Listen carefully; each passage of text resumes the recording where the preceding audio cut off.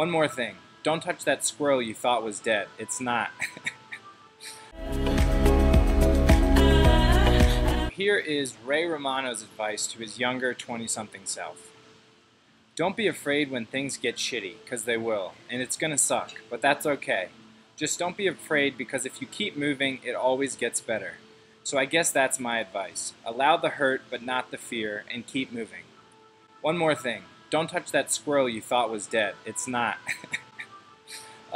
So if you've been living under a rock the last 10 to 15 years and you don't know who Ray Romano is, he is an award-winning actor and comedian who is famous for his role on the sitcom Everybody Loves Raymond. So he's a legend, and I'm not totally sure about the squirrel bit, but I'll have to ask him and get back to you.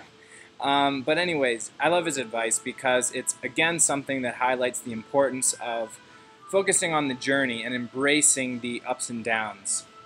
And a really cool piece of advice that I received was when I got down to Medellin, I was speaking with my buddies about kind of what my next steps were. Money was at the front of my mind, trying to figure out how I would start generating money.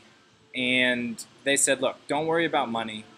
Ask yourself, what is the thing that you would do every single day of your life if you knew you wouldn't get paid for it? So that was a very deep and insightful piece of advice that really has kind of added a lot of clarity to my daily tasks and kind of trying to figure out my next steps.